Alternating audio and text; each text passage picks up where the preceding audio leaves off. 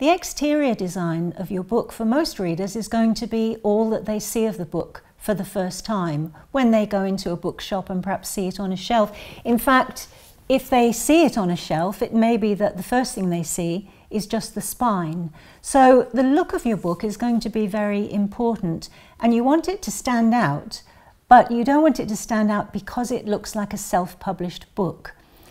What is it that makes a book look as if it's been self-published? It's quite difficult without being an expert to know how to pick out what those things are.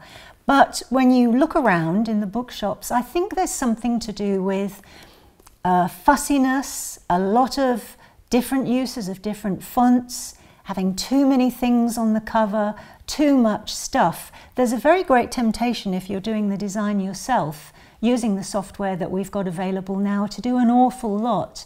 And actually, when you look at the books that catch your eye in bookshops, it's often a kind of simplicity in their covers that first attracts you. And if you go around bookshops and have a look yourself, you'll be able to see what I mean about how you can spot the self-published books from the books that have been published by other larger publishers.